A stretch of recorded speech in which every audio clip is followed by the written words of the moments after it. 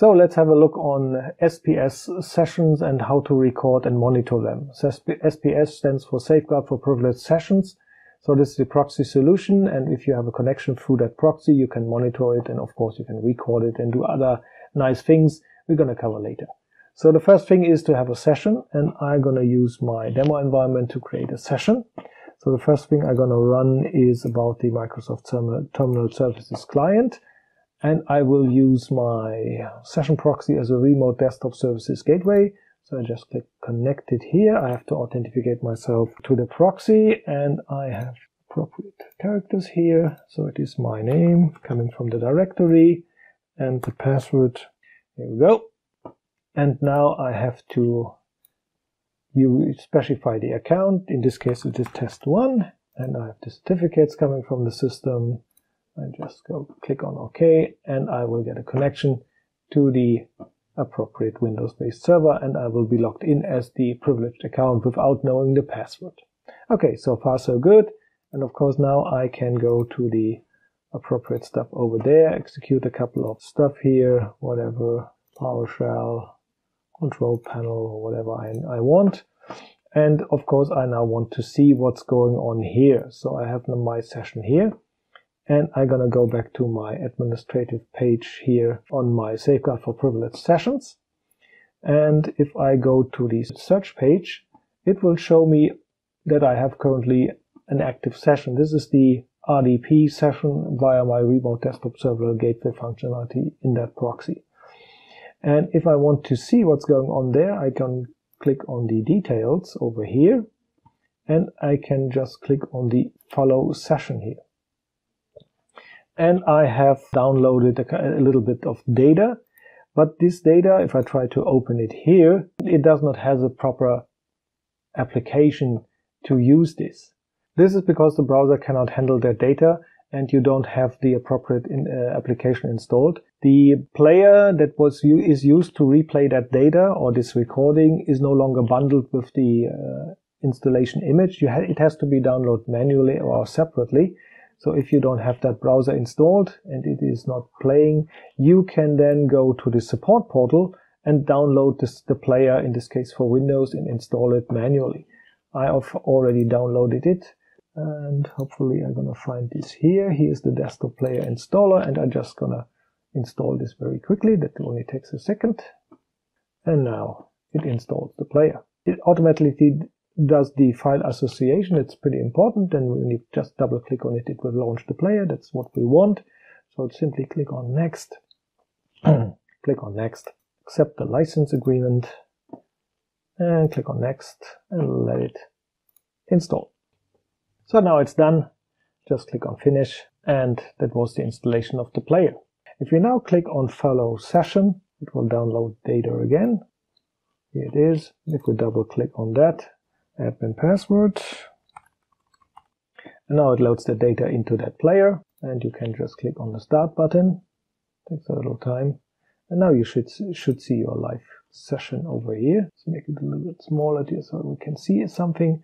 You're going to see now that we have something here, and if I move the window, the other one moves as well. So this is just monitoring the session live in real time. Pretty easy, more or less straightforward.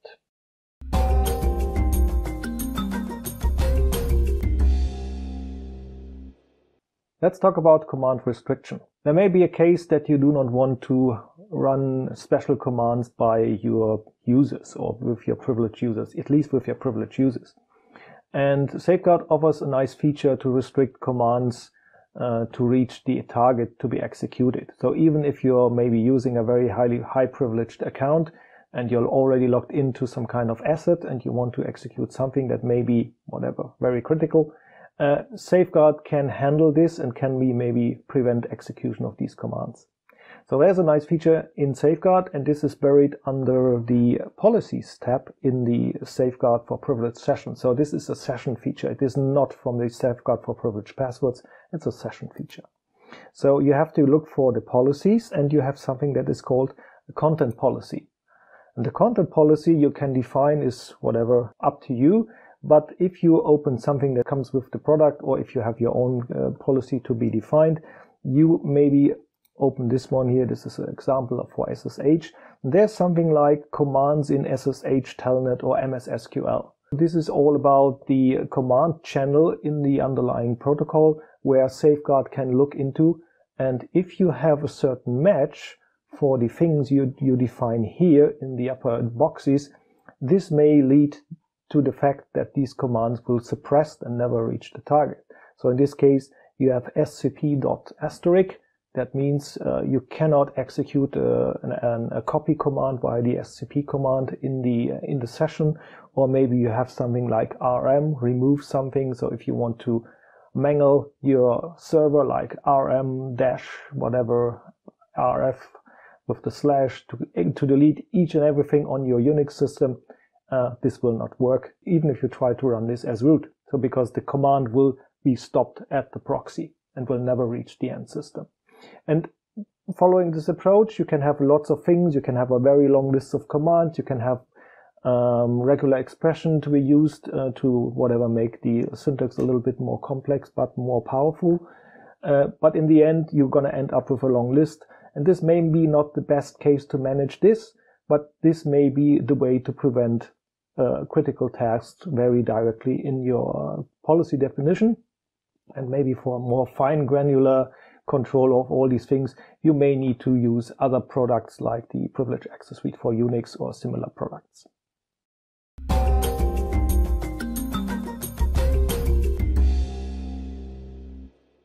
Let's talk about the command detection feature of Safeguard, or maybe in a more precise command detection feature and Windows title detection feature.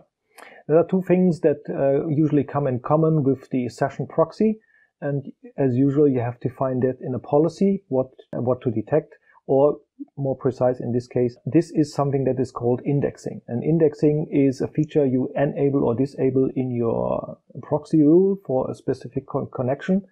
And once this is running, it will try to look into the protocol to find out what strings are exchanged via the wire with the client and the server. And this is a very nice thing, because if you are maybe, for instance, looking for something that we are supporting in our latest release, this is Microsoft SQL traffic, we now can proxy and whatever inspect. You may have some kind of recording of a session. And if you click to that session, get to the information, you're going to see all these commands that are exchanged. So in fact, you're going to see all the SQL statements that are executed from via the client on the server. And you see all the responses and the data that's coming back and forth. So in this case, this is something that works for SQL. Of course, it will work for other protocols as well.